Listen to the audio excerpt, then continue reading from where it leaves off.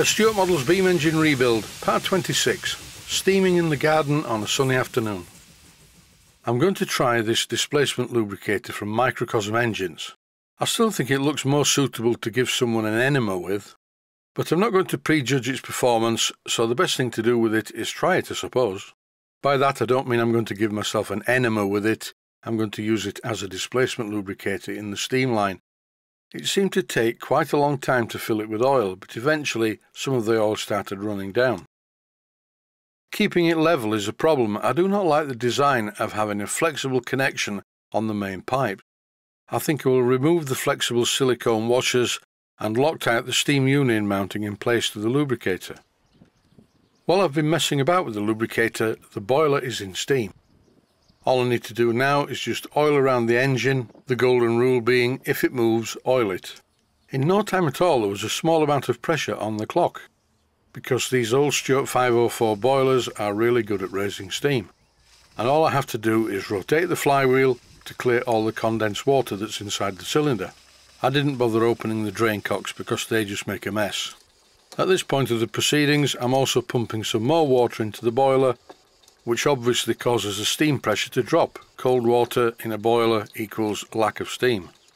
I noticed that there was a slight steam leak around the flange to the exhaust, which is no big deal, but I thought, well, while I'm waiting for the boiler to pump back up, I'll at least have a go at tightening it, but it still leaked anyway. And that's it for the narration. The video is called Steaming in the Garden on a Sunny Afternoon, and that's just what it's going to be. All I have to say now, as usual, in these times of coronavirus lockdown, is stay safe, stay well. Thanks for watching, and I hope you find the video entertaining.